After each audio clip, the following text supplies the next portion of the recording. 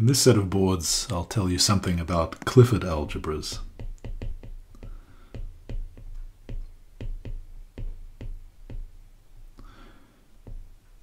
So one way to think about Clifford algebras is as a kind of quantization or deformation of the exterior algebra.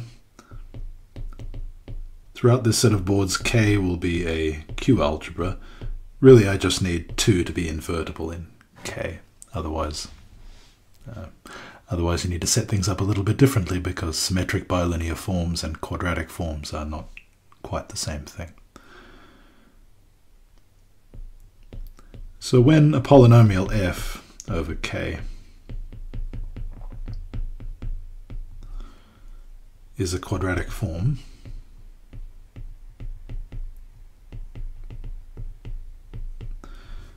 that is to say, it's homogeneous of degree 2. It's a linear combination of monomials of degree 2. Well, recall on the first set of boards I explained how we associate to any defining equation of a hypersurface singularity, for example a quadratic form, a special category, the homotopy category of matrix factorisations. In the case of quadratic forms, that theory is particularly simple. So the theory of matrix factorisations, henceforth MFs, equals, in some sense I won't precisely explain, the representation theory of a certain associative algebra, the Clifford algebra.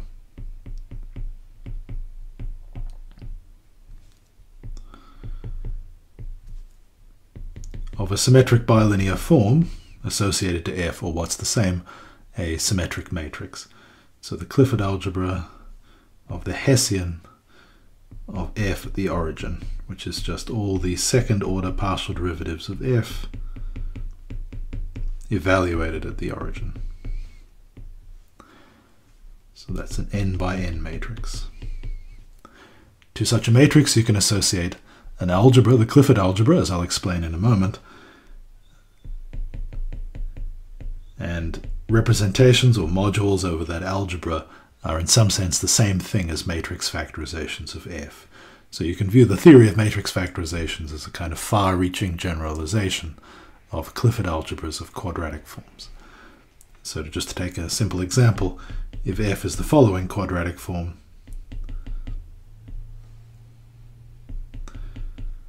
which is the sum of positive squares minus another sum of squares, then up to factors of 2, the Hessian just has a bunch of 1s and then a bunch of minus 1s.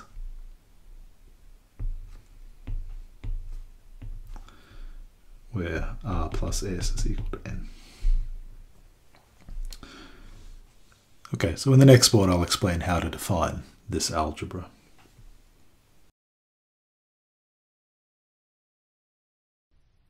So here's the theorem.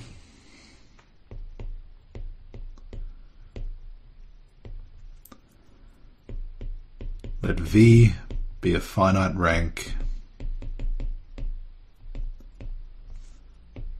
free K module equipped with a symmetric bilinear form B,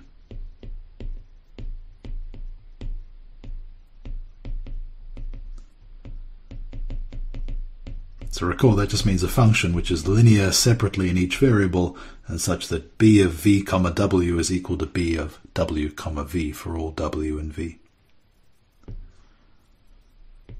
Then I can consider pairs C mu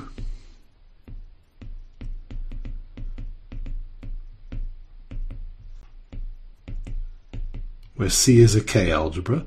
Now recall from the second group of boards that our convention here is that while K is commutative, algebras over K need not be. In particular, I don't mean that C is commutative.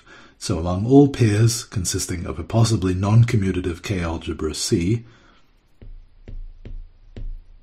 and a K-linear map mu from V to C, Okay, so we consider pairs of such data satisfying the following condition.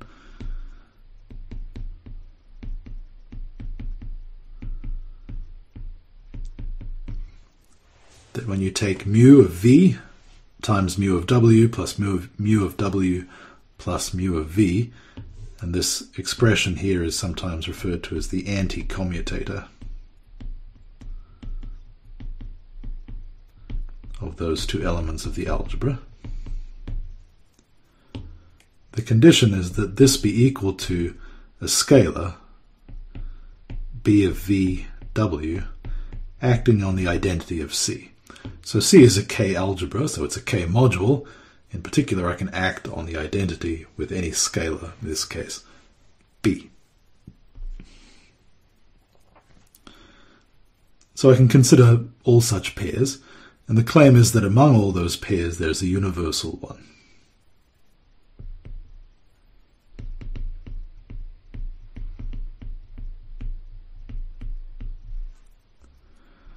Which is denoted CVB mu. Since it's the universal one, it's unique up to canonical isomorphism, and we call it the Clifford algebra.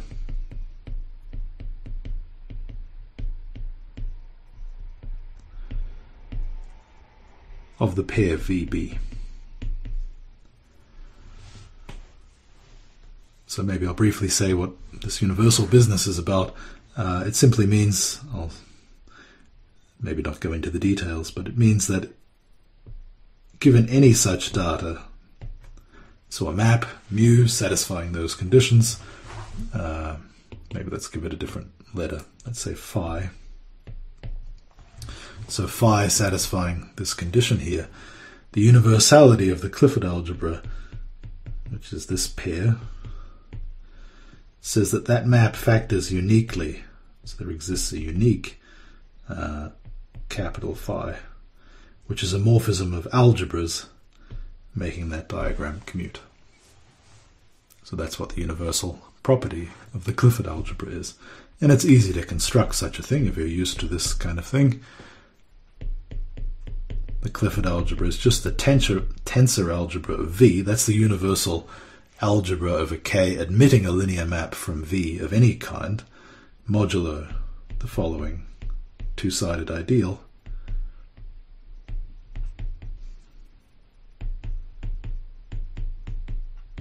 So this condition is for all VW in V, obviously. Okay, so this means the two-sided ideal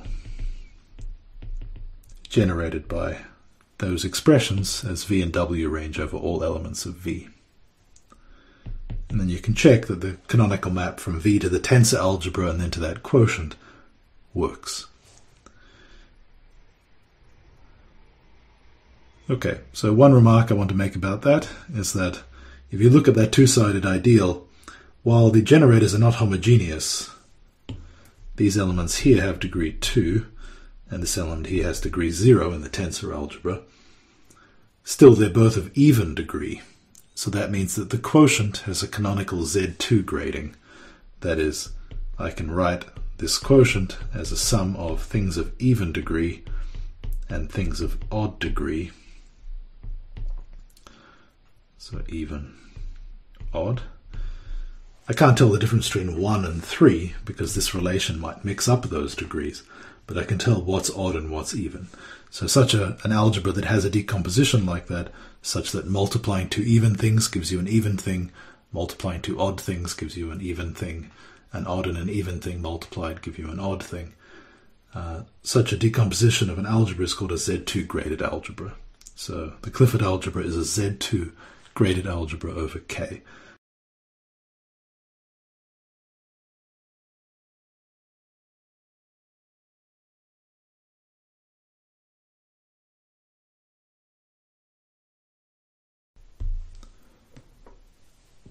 So some remarks about this algebra. First of all, observe that if I square an element,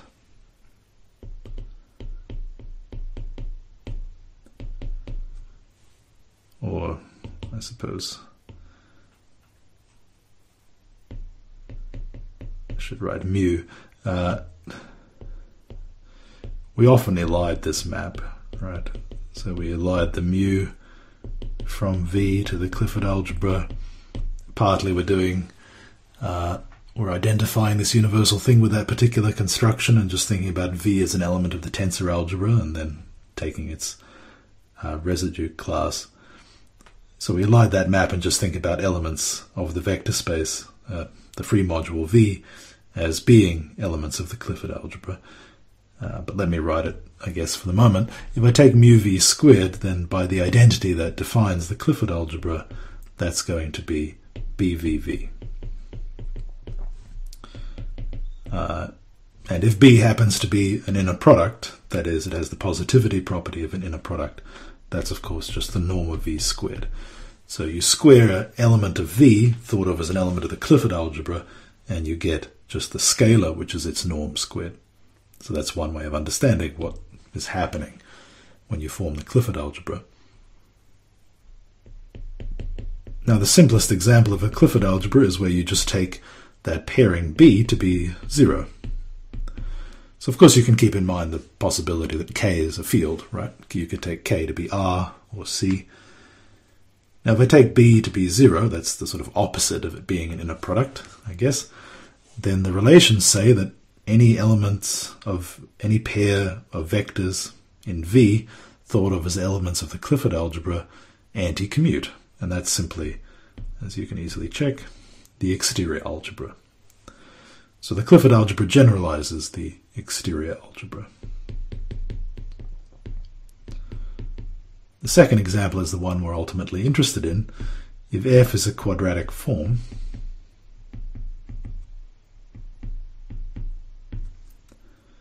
so F belongs to the polynomial ring, I can take the tangent space at the origin, call that V. That's a free K, a free module over the polynomial ring of rank n. But I'm just going to take the part generated by scalars times the derivatives. So just think about this as being just a formal symbol, if you like. And the pairing on that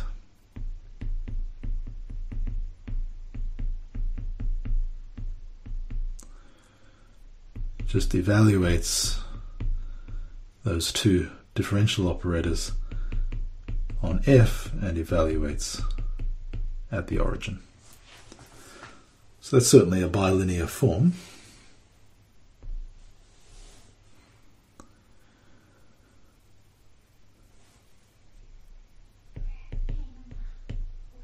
For example, if I take K to be R,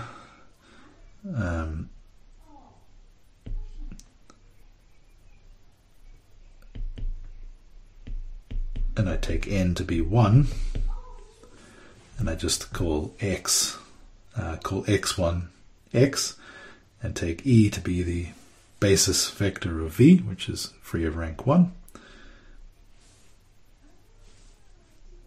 Well, okay, so I guess I want some notation for the Clifford algebra. We're going to use this later. So the Clifford algebra of F is going to mean the Clifford algebra of that free module V with that particular pairing associated to F. Okay, so in the case where I take K to be R, N to be 1, I name this thing E, and I take F to be just minus x squared. So what's the Clifford algebra? Well, it's the tensor algebra. That's just the symmetric algebra because there's only one generator, so that's just the polynomial ring in E. And what I'm dividing by is just the relation that E squared is equal to, well, this thing paired with itself, and given the formula here for F, you can see that's minus 1. So E squares to minus 1. Okay, so that's just the polynomial ring modulo that relation. That's, of course, since K is R, that's just the algebra C. Okay, so the point of that example is to show you that, well, if you put in minus squares into the quadratic form, the effect of the Clifford algebra is to introduce formal square roots of -1. If you put positive squares in f, then you're introducing formal roots of 1.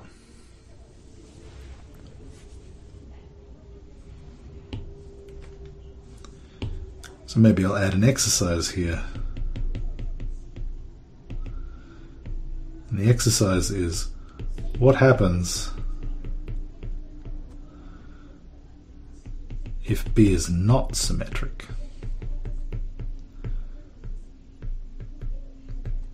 I mean, I can obviously take the tensor algebra and mod out by those same relations, even if B is not symmetric. Why is that not an interesting generalization? That's the exercise.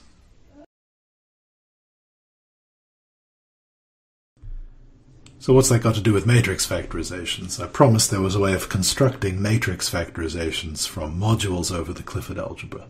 So let's get on with that.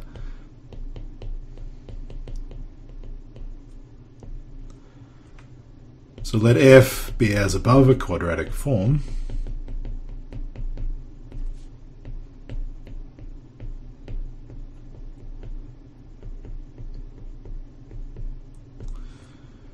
V a finite rank free Z2 graded CF module.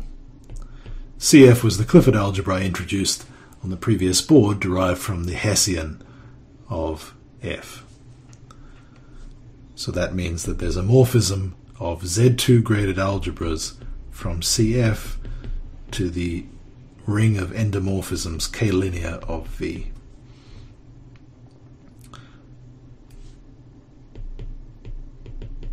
Maybe just to spell out what the Z2 grading on this thing looks like. So remember V, well, maybe not remember. So to say that V is Z2 graded is to say that it comes with a decomposition into an even and an odd part. And if I take that as a matrix decomposition, then a K-linear map from V to V, which has non-zero entries on the diagonal only, is called even.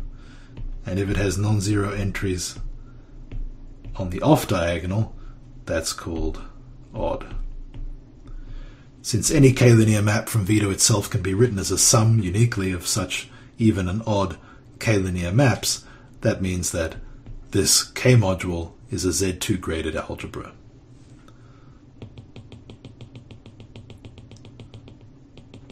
And to say that it's a Z2 graded module over CF means that rho, which gives the action, is of degree 0 as a morphism of K algebras with a Z2 grading.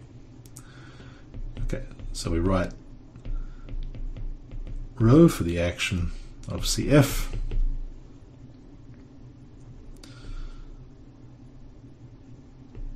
The claim is the pair consisting of V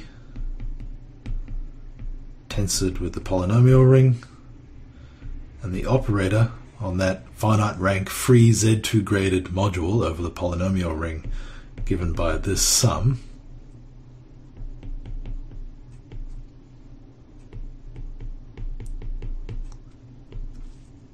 is a matrix factorization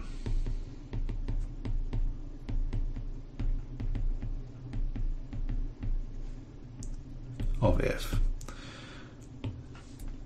Right, so this row of this element of the free module underlying the Clifford algebra, that acts on V, and this just means act by multiplication by xi. So that's how that operator del is to be read. Okay, so here's the proof. It's just a calculation. So if I square that, I get a sum over ij of xi rho ddxi xj rho ddxj.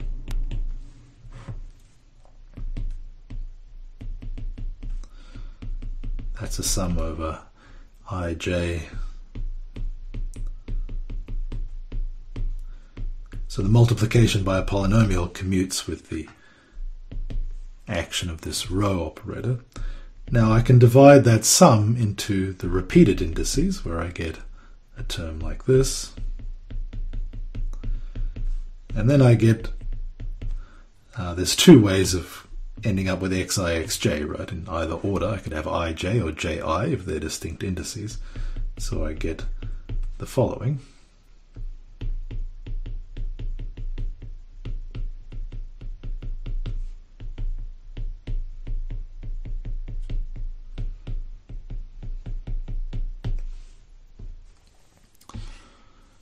Okay, but that's sum over I xi squared. By definition of the Clifford algebra, this thing here is a half d squared f dxi squared evaluated at the origin. And this term in brackets over there is just the second order partial derivative, again evaluated at the origin. And if you take a quadratic form and just have a look at it, that is, write it as a sum like this, and then just evaluate what these derivatives are, they just pick up these coefficients. So it's easy to see that this is just f as claimed.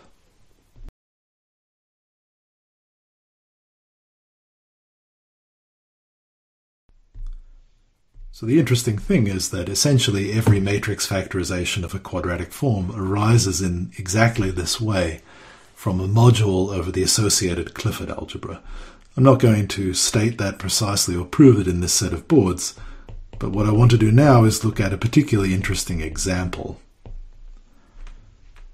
So I'm going to take f to be the quadratic form that I introduced earlier, a difference of a sum of squares. I'll use slightly different notation. I'm going to introduce y variables, y1 through yn, and x variables, x1 through xn. Then v, the tangent space at the origin, is spanned by the ddyi's and the ddxi's. And the bilinear form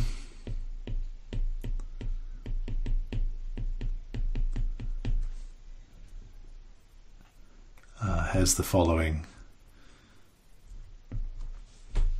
definition.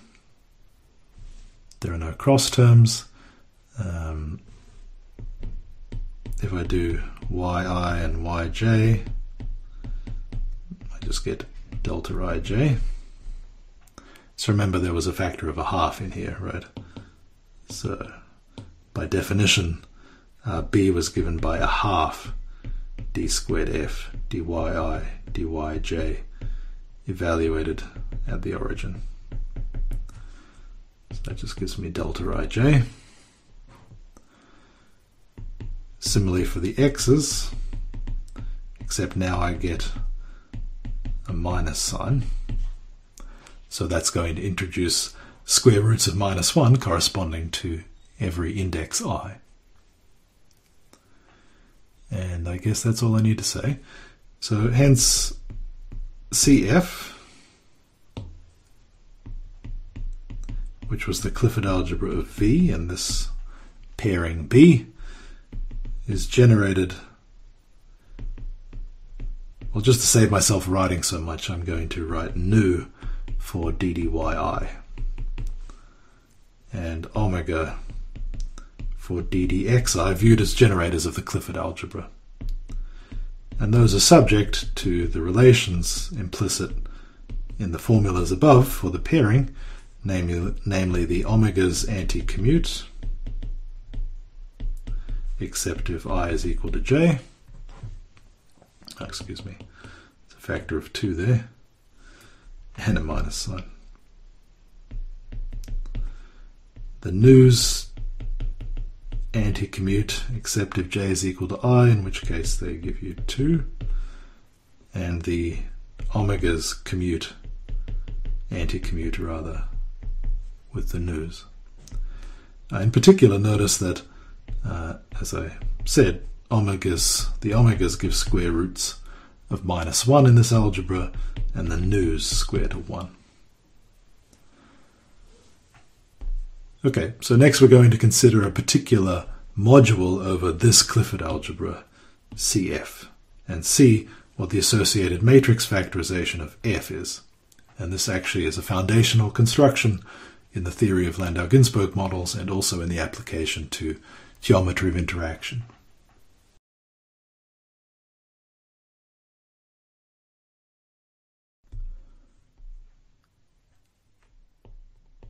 Consider the following CF module. Z2 graded, of course.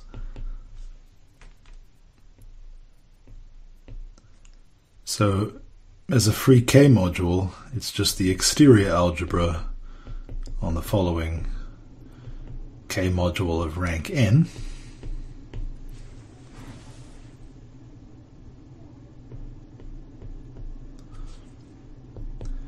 The Z2 grading is determined by giving the thetas degree 1.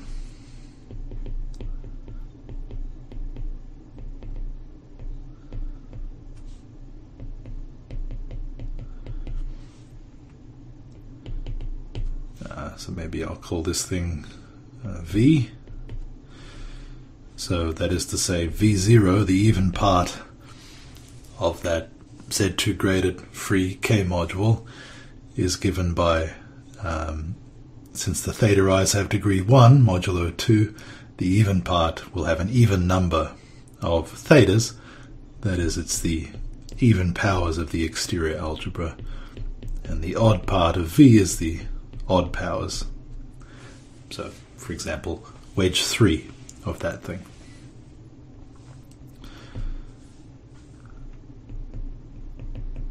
So I have to tell you how the generators of CF act on that Z2 graded free K module of rank 2 to the n, and they act by the following formulas.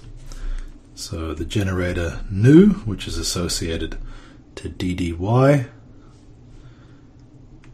acts by theta I plus theta I star. Here, according to the notational convention I've introduced earlier, theta I and theta I star are the operators on the exterior algebra, which are given by wedging and contracting with theta I and theta I star respectively. So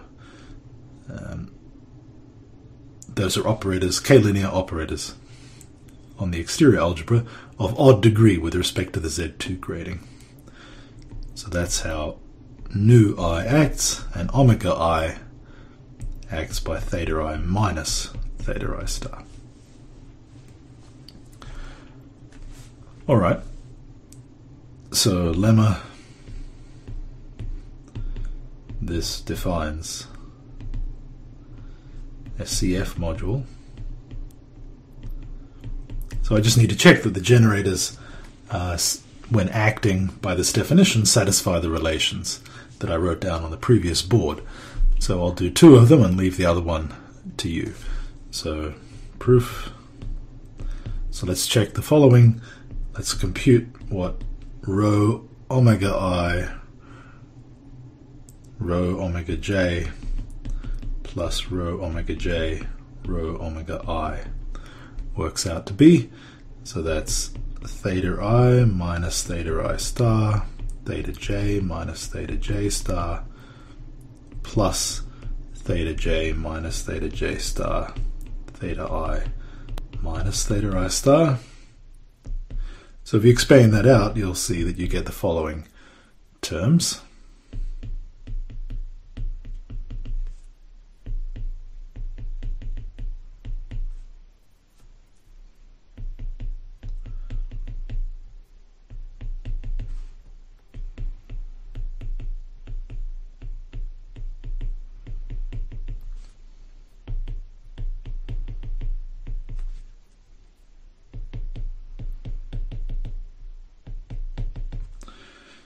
Okay, so let's see. This term matches with that term, and that just gives me 0.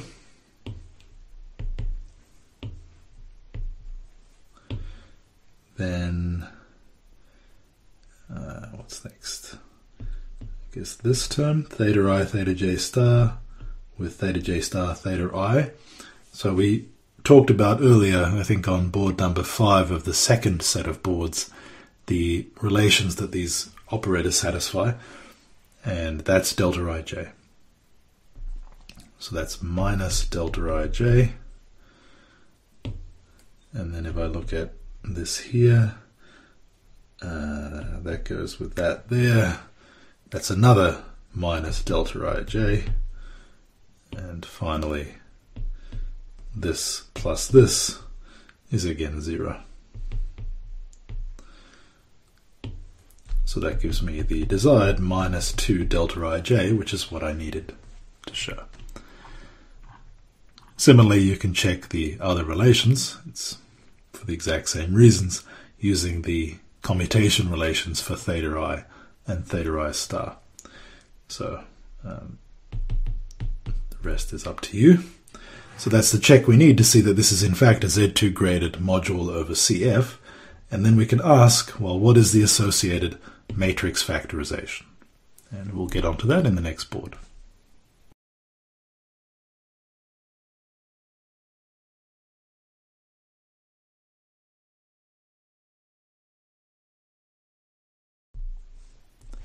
So what's the corresponding matrix factorization?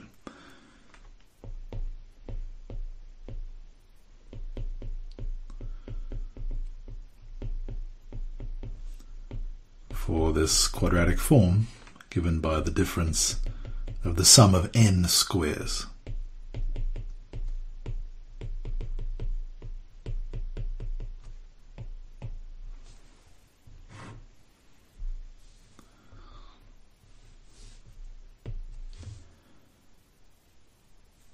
Well, it has underlying Z2 graded free module over the polynomial ring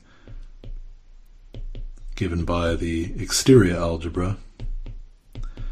Notice that we're not using the algebra structure on this, right? So the operators of wedging and contracting with theta I and theta I star are what get used. So I say exterior algebra, but really what I mean is the underlying graded module of the exterior algebra.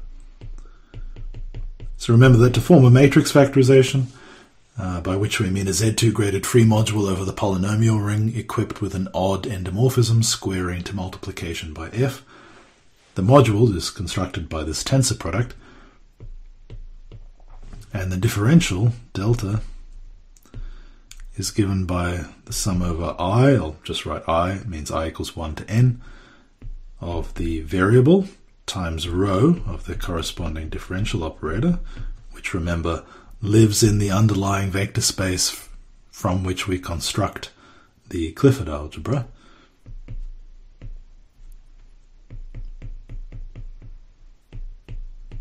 And similarly for the x's. The way I've defined these operators, that is rho of nu I, which is theta I plus theta I star, acting on the exterior algebra, and this is theta I minus theta I star.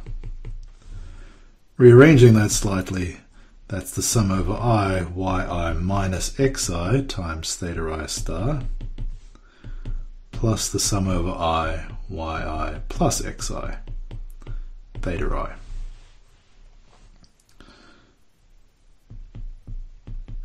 Well, notice that f is equal to the sum I equals 1 to n of yi minus xi, yi plus xi, because this thing is just the sum of n differences of squares. So this brings us back to the discussion in the first set of boards associated to this particular decomposition of f as a sum of products. We have a matrix factorization, and it's indeed this one that has been associated to the representation of the Clifford algebra in the previous board. Okay, so, well, that's a matrix factorization. Why is it interesting? Well, I'll make two observations. The first is geometric, so the diagonal delta, by which I mean just the set of all points in k to the n cross k to the n, where f vanishes, reading the x variables first, say.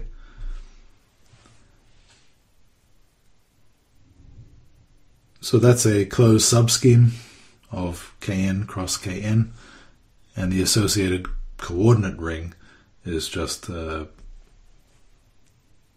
kx as a kxy module, with xi and yi both acting as xi.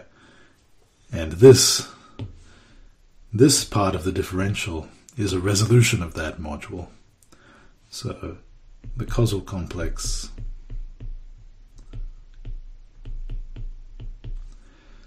which is the same underlying module. So maybe I'll just write it like this, underlined to mean all the thetas. The differential is just yi minus xi contraction with theta I star. That differential squares to 0, so that gives a complex. That's a free resolution of the structure sheaf of the diagonal, meaning just, as I just defined, kx is a kxy module. Okay, so if we look at this polynomial f, say over C, over the complex numbers, we can see that it factors as a product of linear factors that look like yi minus an nth root of unity times xi, which means that the zero set of that f has an irreducible decomposition as a union of n lines. And this just happens to be one of them, the diagonal. Corresponding to each one of those lines, there is a matrix factorization of f. So we see the correspondence between the geometry of the zero set of f and the category of matrix factorizations in this simple example. And this guy here, this particular matrix factorization, is what's called the identity defect in the setting of the mathematical physical perspective on matrix factorizations, which goes by the name of Landau-Ginzburg models. So I'm going to leave it at that for this set of boards. So we've seen how to construct matrix factorizations from modules over the Clifford algebra that made use of the methods of constructing operators on the exterior algebra. And we have a new way of thinking about this construction of matrix factorizations associated to expressions of the polynomial f as sums of products.